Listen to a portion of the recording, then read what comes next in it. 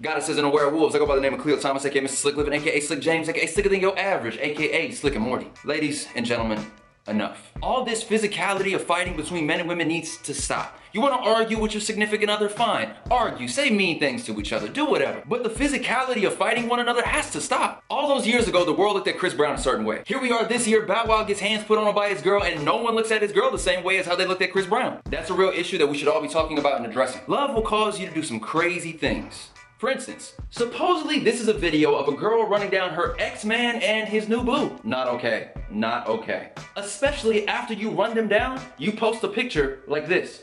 Look at her. She like, I did it, and what? I've never understood it. When it comes to love, logic just goes out the door, huh? But I'm gonna ask you all to be honest for a moment. What's the craziest thing you've done in the name of love? Leave a comment below. I promise I won't report anybody to the police.